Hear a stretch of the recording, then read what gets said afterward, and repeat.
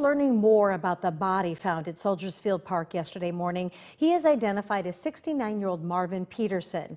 Tonight, we're hearing from his family and others from the community who say it's time city leaders step up and help those struggling with homelessness. We're joined now by ABC 6 News reporter Maisie Olson. And Maisie, you spoke to his only child today, his daughter, and we now understand that he was here in Rochester as a patient for Mayo Clinic.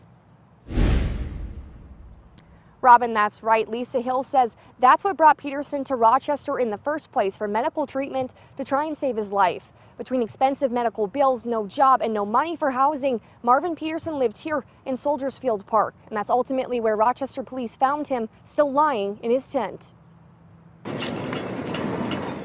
Marvin Peterson's favorite place was always in the sky. He was different.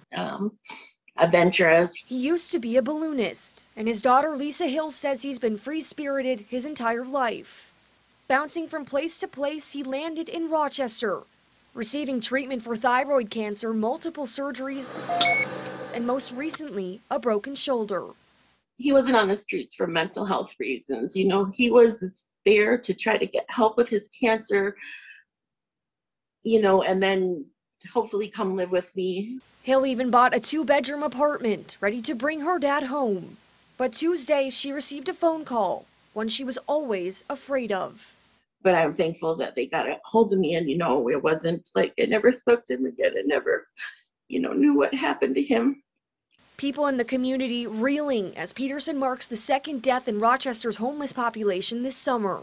It's a tragedy. It's a loss to the community. It's a loss to a family that lost a loved one that died alone. We're kind of family, you know.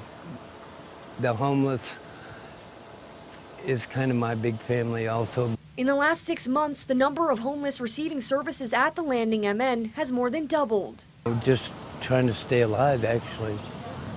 It's really tough. Advocates say the city and county need to do more. We have a very large problem in Olmsted County, in the city of Rochester, with folks that are experiencing homelessness. We're doing the best that we can. We need everybody to step up and help. For Lisa's dad, it's too late. He was a good guy. There's probably a lot of good guys that are homeless. She doesn't want others to leave the world how he did. Lisa Hill and her family are driving here to Rochester to lay flowers in the park where her dad died. Meanwhile, advocates for the homeless population continue to fight for solutions to the rising and ongoing problem in the city. Live in Rochester, Maisie Olson, ABC 6 News.